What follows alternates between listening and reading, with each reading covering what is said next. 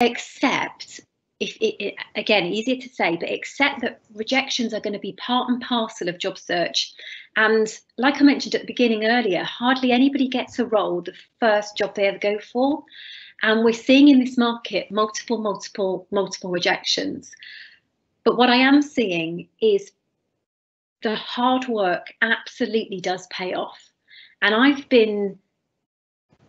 had people reach out to me who have had over 100 rejections.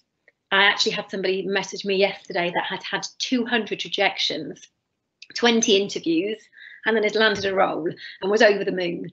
So I am also seeing people who 3 rejections and then they've landed a role. So I think that's got to be key. Remember that that's going to be part and parcel of the job search. With the rejections, really focus on the bits that you can control.